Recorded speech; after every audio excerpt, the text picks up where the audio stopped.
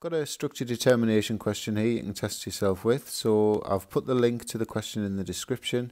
So if you want to just click on that, have a go at the question and then watch the video again for the answer. Okay, so we'll start with the easy stuff, the elemental analysis by mass. So it's obviously an empirical formula calculation. So just quickly knock up a table of the elements. And so we've got 73.17% of carbon, 7.32% hydrogen, 19.51% oxygen. Going to divide those by the MRs, 12, 1, 16, and we get, in terms of moles, we get 6.10, 7.32, 1.22. So if we divide by the smallest, which is the 1.22, obviously, we'll get 165. So the empirical formula, let's put EF, is C5H6O.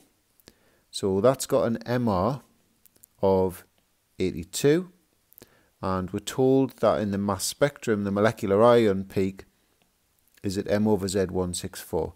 So that's the MR of the molecule. So obviously it's more than just the 82, it's actually twice as much, and so therefore the molecular formula is C10H12O2. So you wouldn't get a massive amount of marks for that, but obviously you've got to process those results.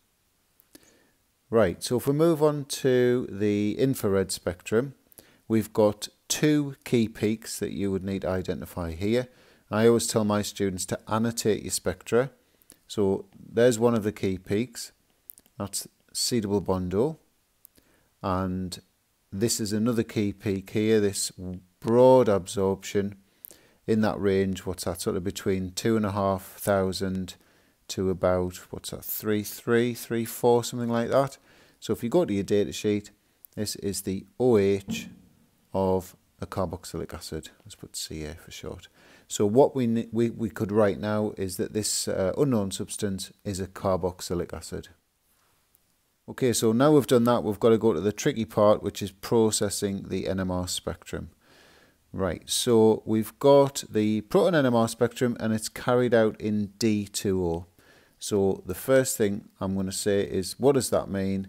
It means that the COOH proton has been removed. So D2O removes OH protons and NH protons, so amine protons. Well, obviously haven't got any amine protons, so it's obviously the carboxylic acid proton that we've already established that it's a carboxylic acid. So that's not going to be shown in this spectrum. So I'm literally just going to go across the spectrum. I'll go left to right, and I'm just going to talk about each peak, and I'm going to jot down, annotate my spectrum, which I always tell the students to do, and I'm just going to build up bit by bit the molecule. So if we start at this peak, sort of, what's that, 7.2, something like that. So if you go to your data sheet, now remember the OH proton's been removed, so that's the only other option other than the aromatic protons. So what we've got here are aromatic protons, and the peak area 4 means that there must be 4 of them. So essentially we've got a benzene ring with 4 hydrogens on. Now we don't know where the 4 hydrogens are. I'm just going to spread them across like that. What this is telling us, therefore, is that we've got 2 substituent groups on this benzene ring. Now, these protons could be anywhere. You could have 1, 2, 3, 4. Okay, they could be all around like that, and your 2 substituents there and there. It doesn't matter for this question. Okay, so obviously you're going to be marked on what you've processed there. Just to point out as well that certainly for OCR chemistry, and I'm sure it's the same for the other exam boards as well, you don't have to analyse the splitting pattern in an aromatic signal. Okay, so don't worry about what the signal looks like. if you've got something between, 7 and 8, it's an aromatic proton. Okay, so that's what we've got so far. Right, so I'm going to move to this peak. So I've switched colour of pen, so hopefully it kind of stands out a little bit. So we'll go to the datasheet, and we've got the environment, as per the datasheet, is HC C double bond O, which is obviously consistent with the carboxylic acid.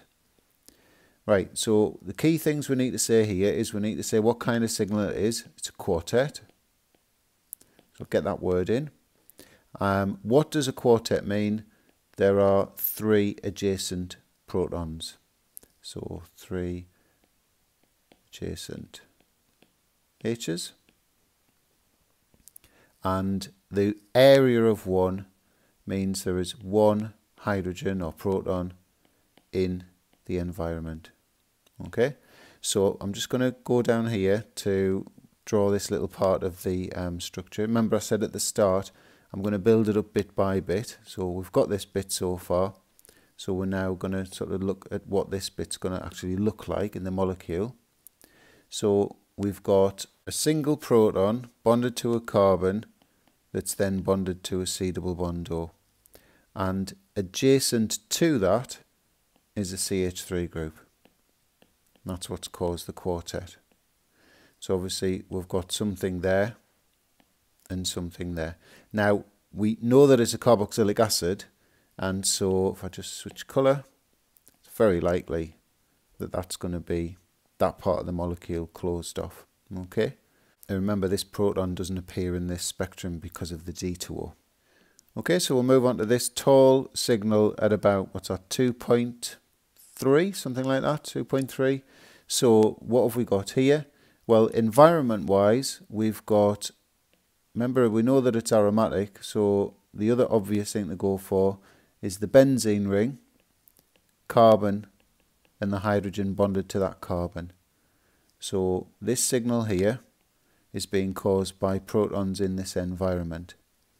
So what are the key things we would need to write about this? Well, we'd need to say that it's a singlet. And what does that mean? It's not bonded, or there are no adjacent hydrogens to this.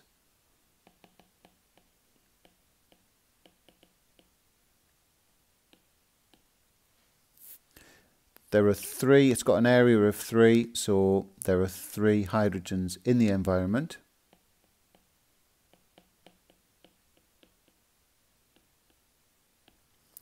So what's this part of the molecule going to look like? Well, we must have the benzene ring with a CH3 attached, so sort of separate substituent group, which ties in with the fact that we've got 2 substituent groups. So it's looking like this part of the molecule here, this bond here, is going to go to one of these carbons on the benzene ring. Okay, so we'll just finish off with this peak here. This is at, what's that, 1.5, just over 1.5. So this is your kind of bog standard HCr environment. It's a doublet, so get the keyword in. Therefore, it's adjacent to 1 proton.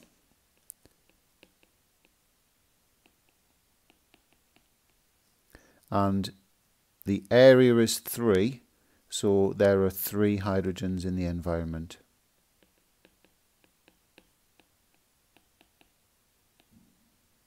Okay, so if we go back to something we've already established, remember this blue signal here was due to this proton here, so the H to C double bond O, and it was split into that quartet from these 3 protons in this CH3 group.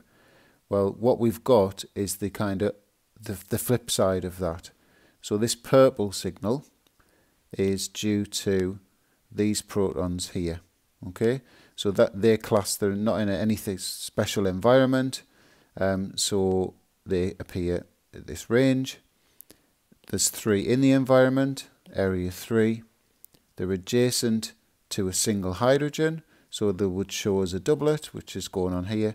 So if I just overwrite this with the purple pen, and now that kind of ties in with the colour coding.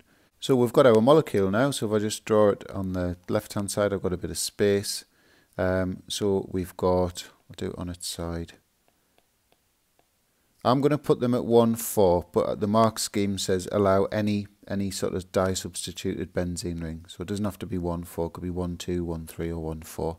So let's put the CH3 there, because I haven't got as much room, and let's go for the rest of this. So we've got that carbon with a hydrogen, CH3 and a COOH, and that's the answer.